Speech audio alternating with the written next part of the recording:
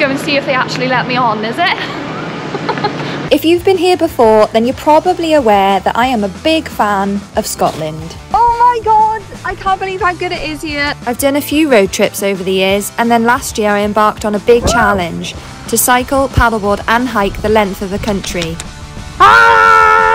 And yes, I'm still talking about it. So when I was invited back by Wild Scotland, who are the Scottish Wildlife and Adventure Tourism Association, a bunch of legends who are committed to responsible and sustainable tourism in Scotland, to try out some all-season adventure activities with some of their member businesses, I literally jumped at the chance. So I'm taking you along with me to get some inspiration for your future trips in this beautiful, beautiful country. So strap yourselves in, lads, we're going to Scotland.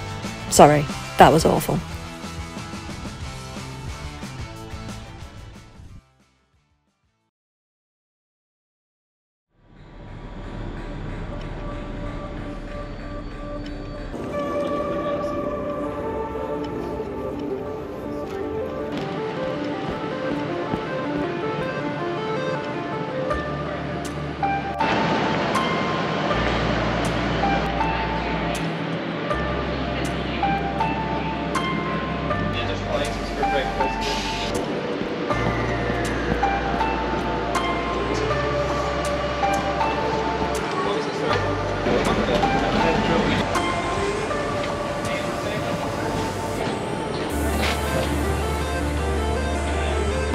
I'm in. They've let me in. Just reversing to get the camera there.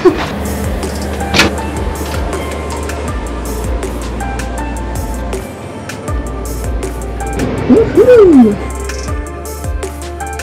There's a shower. There's a toilet.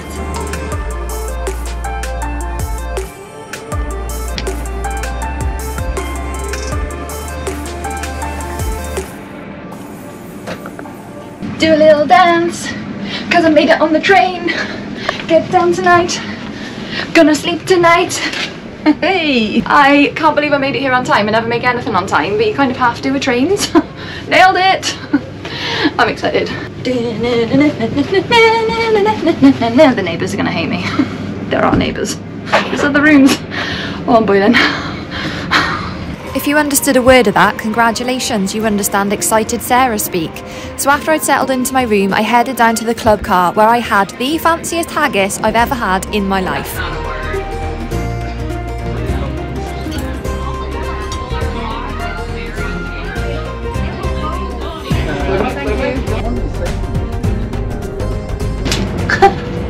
You get a little eye mask and some little earplugs. This is amazing. Like, I actually genuinely need this. Oh. Boys, I am sorted.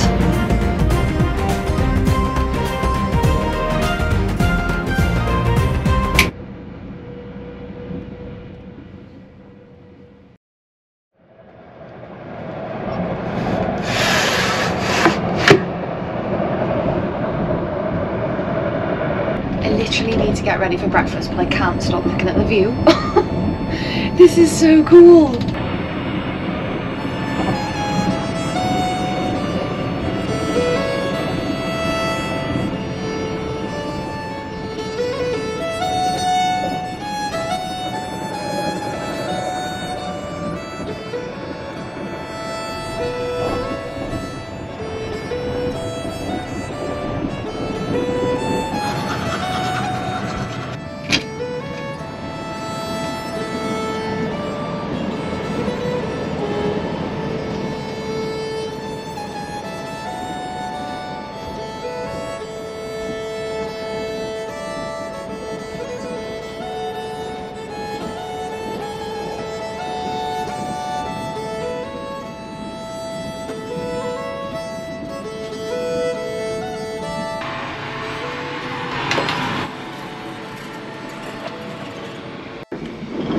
Decided I'm not leaving. A short while later, I obviously did have to leave the train. However, I arrived in Aviemore, so things were just getting better and better, you know?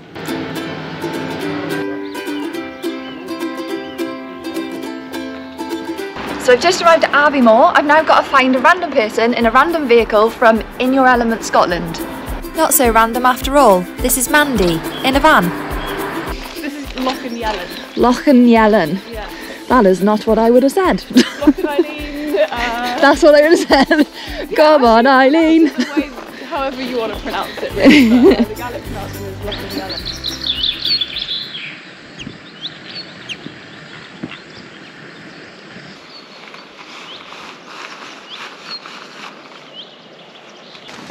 Become a bit of a thing.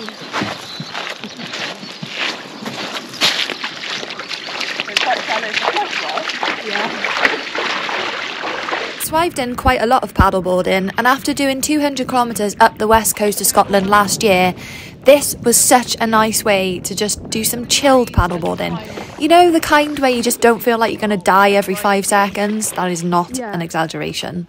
If you've never paddleboarded before or you're fairly new to it, I feel like this would be such a good location to learn. Mandy was super experienced and she knew loads about the area. She told me a lot about the history of the loch and what's being done around the area to protect the ancient forests, beautiful landscapes and the wildlife. We had been hoping that the sun might pop out, but actually that backdrop of moody skies above the Cairngorms, you can't beat that.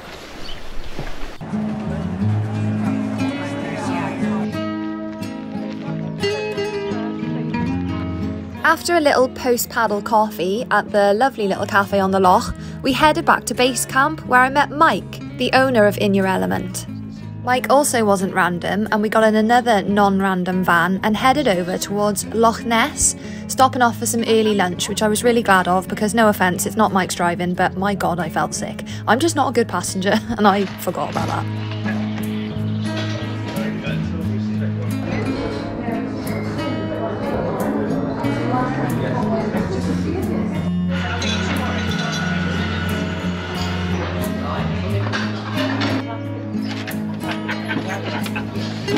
Thank you.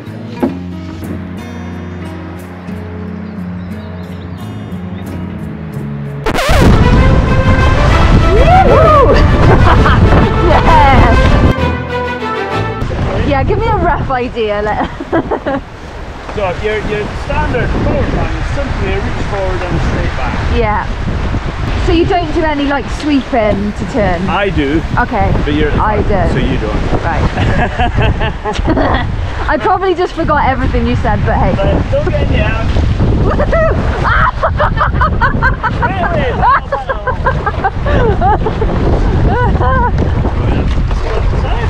Okay, so we're going up side, there. Please. Other side. Yeah. Are we supposed to do this in time in any way? No. Okay. So this is the old bridge, boys. This is the main bridge across the river back in the kind of 1850s. The main arch got washed away. Right. And then when they came to repair it, they thought, even at that point, they were planning on building a bridge further up. So they just temporarily finished it off, rebuilt it with wood just to last a few years until they got the fancy new bridge built. Right. It's still standing. Yeah, fair play. 100 years later, 150 years later. Would you cross it though? No. We headed up the river just to the bridge to get a feel for things before doing an about turn to head straight into the wind tunnel that is Loch Ness. I assume you're steering, because I'm not.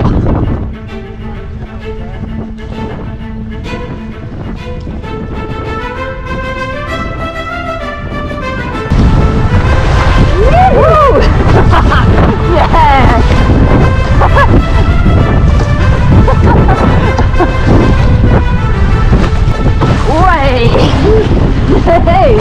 I should say that Mike did give me the choice and he did say we could have gone to a more sheltered area or more sheltered loch, but I thought if I'm going to do my maiden voyage in a canoe in Scotland, I'm going to do it up Loch Ness, and when you see how we got back, you'll understand even more why I wanted to do it.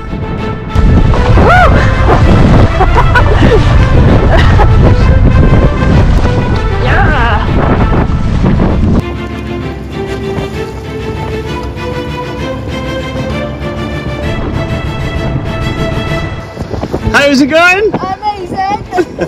Bit choppy? No, it's fine, walking the path, mate.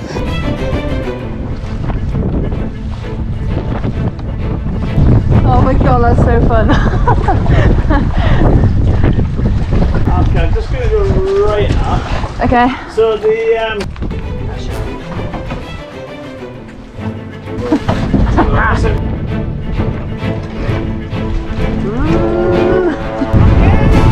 Woo! Let's go!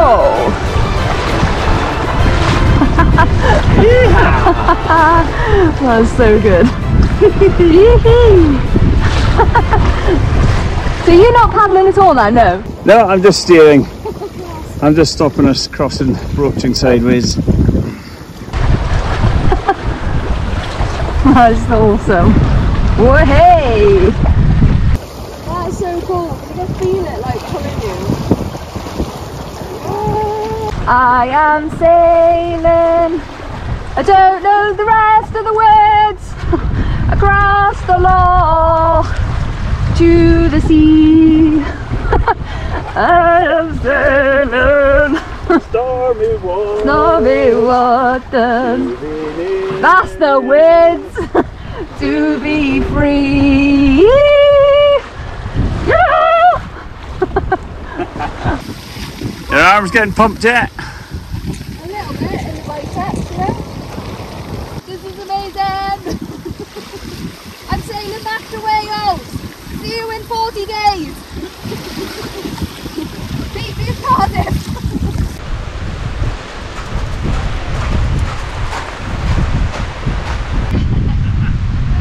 I shouldn't charge you double. I do double the work. I promise I'm not being lazy. He told me not to help. Apparently it's easier on your own, or I'm just more of a hindrance than. It's okay. I can read between the lines. It's fine. This is Mike asking me why on earth I would do paddleboarding expeditions when I could sit down in a canoe, carry a lot more stuff, have 3-course meals every night. For the challenge! For the challenge! You canoers are just taking it easy then. I asked Mandy earlier. One word to describe Scotland. Go. Amazing. That's pretty similar to hers. To be fair. She said awesome. And right, a sentence. If people are questioning visiting Scotland, why should they visit Scotland? Because it's the best small country in the world. Nice. Is that straight off Visit Scotland website? Building of the canal. Ooh. And it's fascinating, the whole history of the canal. Can you give me a summary? Thomas Telford is the engineer responsible for it. Ah, that's one of the bridges that's not that far from me. Have you heard of the Jacobite rebellions? Yeah, briefly, yeah. So what were they all about? Dunno. You said have I heard about them, not do I know what they're about. It's a different question. So in 1695. Mike's summary was a little bit long for the video, but so awesome. And if you ever are in Fort Augustus, I would definitely recommend popping in this place because the history of the Caledonian Canal actually is really interesting. Or you could just tap up Mike and he'll give you a summary. Yeah. Hello, how you doing? Hiya.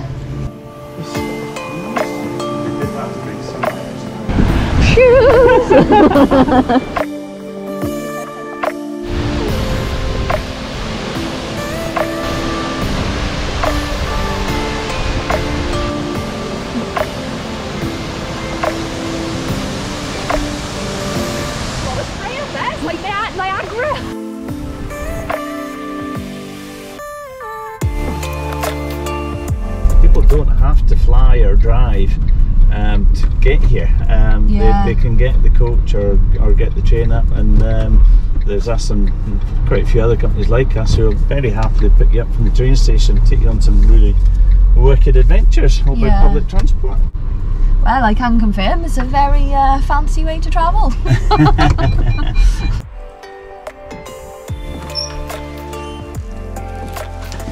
Look how nice this place is. I think these are the cleanest windows I've ever seen.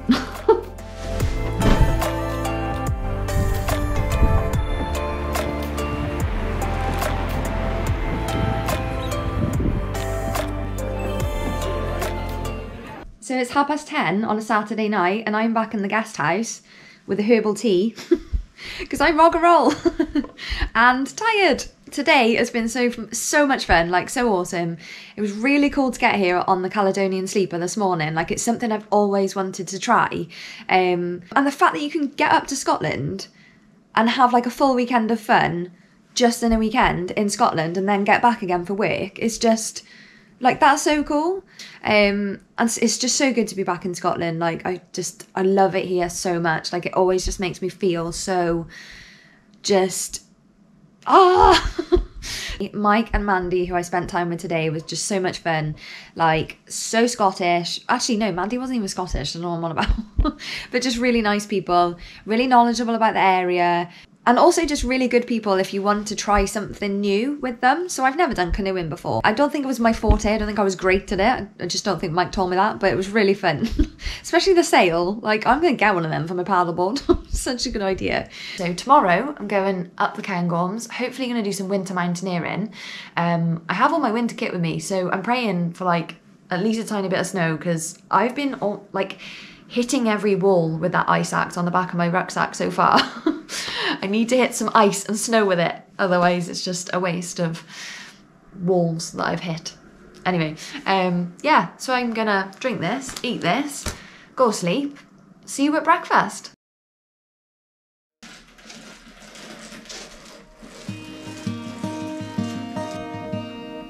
Time to go mountaineering. Not like this. I don't know how people do French plats without these bushy bits at the side. I just always look like one of the founding fathers in America. Do you know what I mean?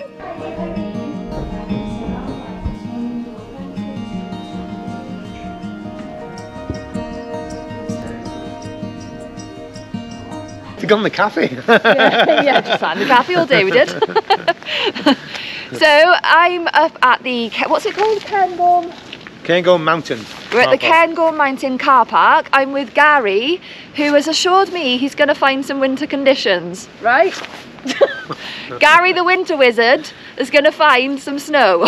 Yes. Definitely. A bit wet round here. Yeah, I love a bog, me. I suppose Wales have got a lot of that. Yeah.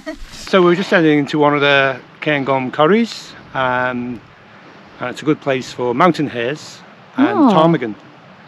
So a ptarmigan is quite unique. What's a ptarmigan? So it's a member of the grouse family. Okay. And it's a bird this big. Yeah. And it only lives above about 500 metres and only in the Scottish mountains. Okay.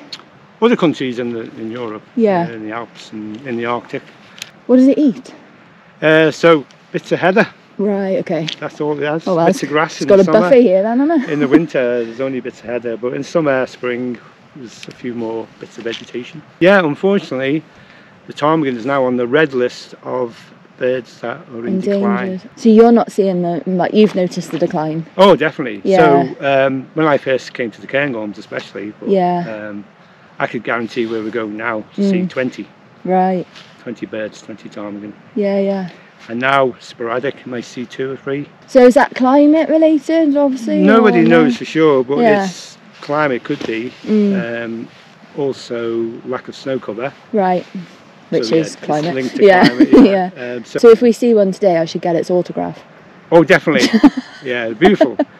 I feel like I'm doing Gary a massive injustice by not keeping everything he said in this vlog, but the video will be super long if I do. But he was so knowledgeable about wildlife and about the area and like really passionate about it. Gary does a lot of wildlife photography as well as mountaineering and taking people out. You should definitely check out his Instagram if you're interested in Scottish wildlife photography. I'll leave his handle in the description of this video. So all we need now is a predator for humans, really, don't we? Oh yeah, get rid of them. The problem. Yeah, we just solved the climate crisis! Yeah, humans are always the problem. Yeah. That's right, no, definitely. Bring back dinosaurs!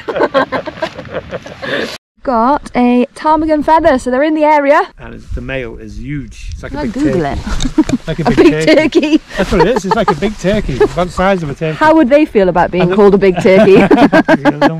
Capercaillie. Oh yeah, big turkey.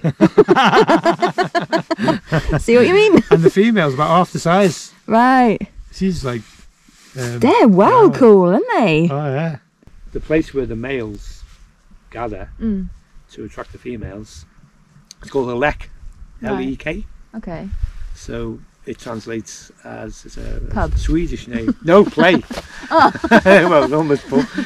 So basically, yeah, it's a clearing in the woods. And my best encounter was walking through One of them? on a track, and either side of the track was I presume it was an open area, so it could have been his lek. Right. So this big male, he was just behind the tree.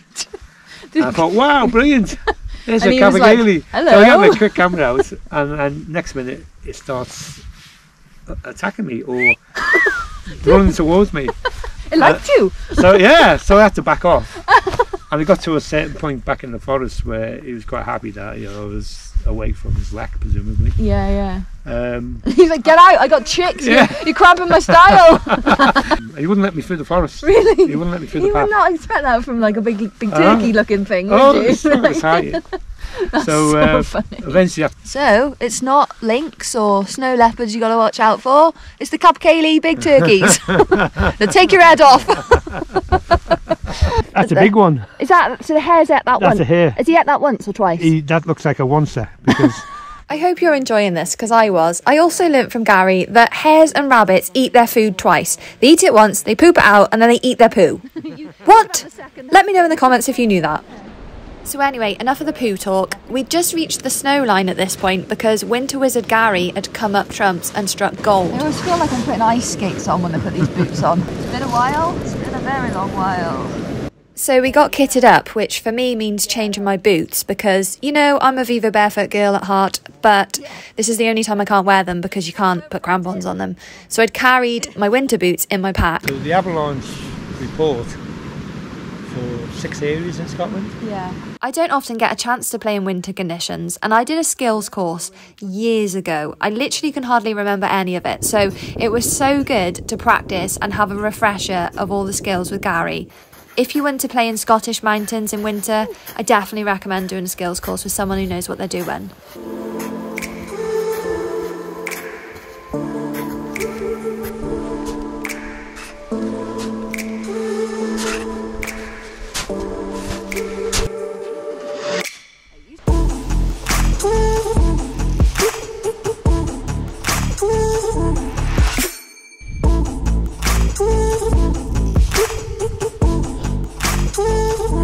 Finally put in my Rab helmet compatible hood to its actual full purpose instead of just my massive head. I've been here hours, man. Where have you been? Someone's made some nice footprints for me. Yeah. You're welcome.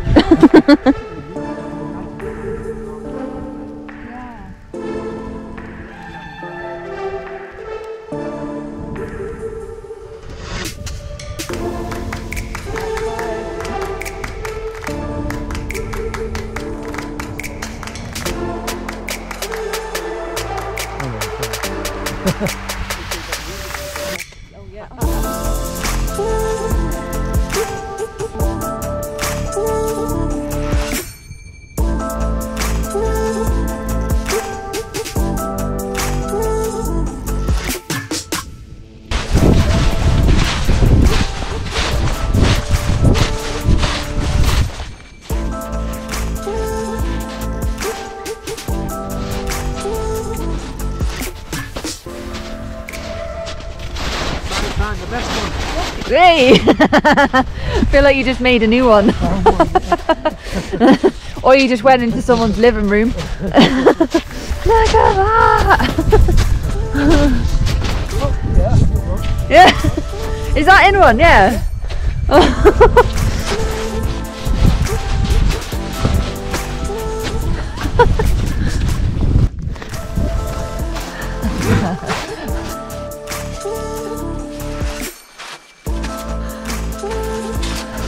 Oh my god, this is awesome!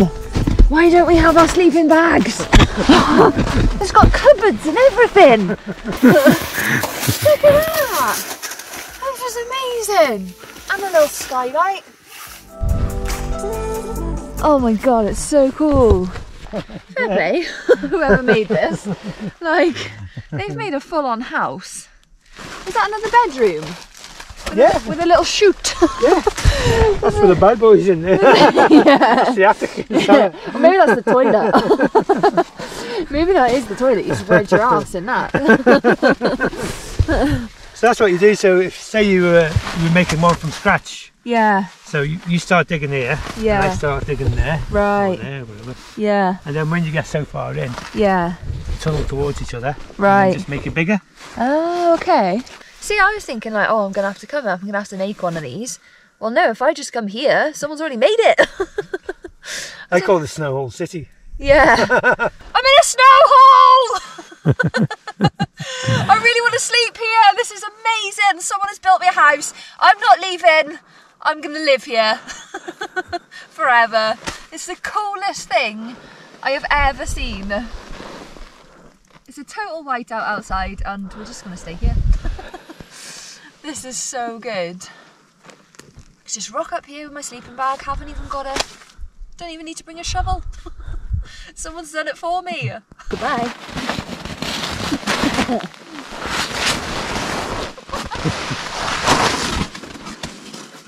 There's literally another, oh yeah, it's like a total another bedroom in here. All the same thing. Imagine if you made one with all slides and stuff in it. Like make all little chutes so you could literally slide down to the next level. I wonder how long it would take. So Gary, if you could describe Scotland in one word, what would it be? Awesome! Oh, someone else said that. That's probably been used loads of times. Wild. Wild. Oh, I like that. Yeah, well, wild. That's my. And what's your... Snow. Yeah. Snow all winter all year round, please. Yeah. See, now you're pushing the one word thing. Oh, sorry. No, I actually said yesterday, I was like, no, fair play, because I would have been like, can I have 3 words? And what's your favourite area of Scotland? Torridon. Nice. Torridon's in the northwest. Yeah. And very different from the Cairngorms. Yeah. So the mountains are steep. Yeah. Next to the coast. Narrow ridges. Yeah. Just, yeah, stunning. Whole lot of fun. A lot of fun indeed. You're the sensible person. Oh, I can't slide. That's because you didn't go head first.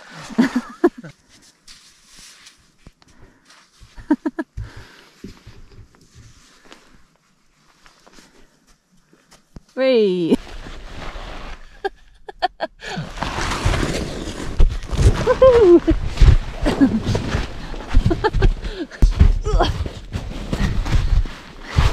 Okay, goodbye!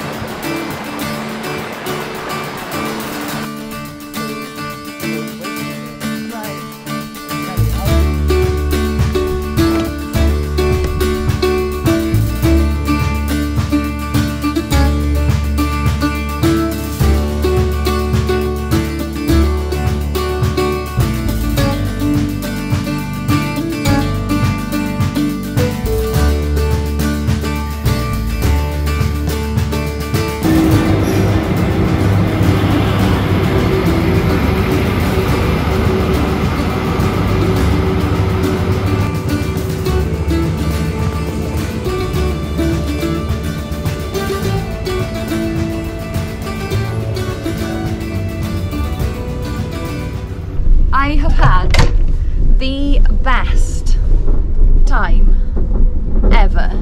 If you want a relaxing weekend, a fun weekend, an adventurous weekend, everything, then I would definitely recommend checking out Wild Scotland, and all of the activity providers on there follow a code of conduct, and they agree to the values of Wild Scotland, and so they all support sustainable, responsible tourism in Scotland, keeping Scotland beautiful, showing people this incredible country. I've enjoyed myself so much, and I would just like to say a massive thank you to Wild Scotland and all of the activity providers that I've spent time with this weekend.